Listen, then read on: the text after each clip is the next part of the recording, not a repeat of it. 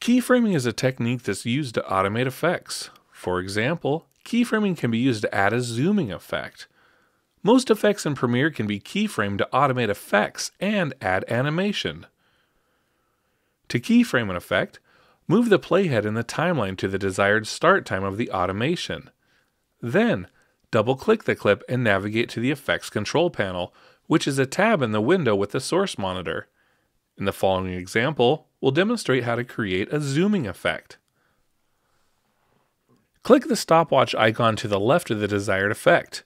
This will enable keyframing and add a keyframe, which is diamond-shaped, in the miniature timeline to the right of the Effects Control Panel.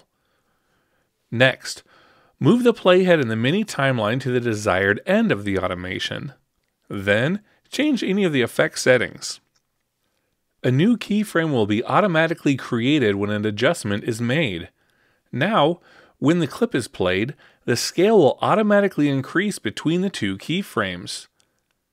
At least 2 keyframes are required for every automation. To make adjustments to keyframes, use the arrows next to the effects to change the selected keyframe. Then, make changes as desired.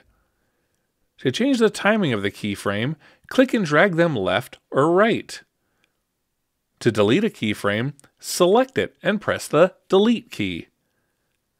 To get rid of all the keyframes for an effect, click the stopwatch icon again and press OK on the warning message that appears.